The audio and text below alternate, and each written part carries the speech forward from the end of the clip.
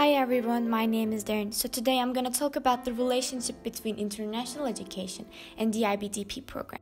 International education refers to a dynamic concept that involves a journey of movement of people, minds or ideas across political and cultural frontiers.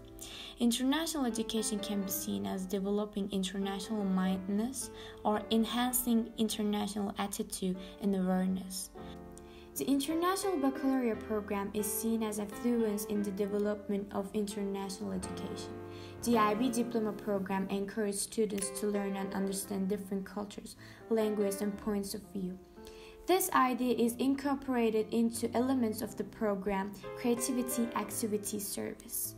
CAS requires students to participate in activities promoting each of three components. Through such activities, the intention is that global issues will affect students' understanding of the world in a meaningful way.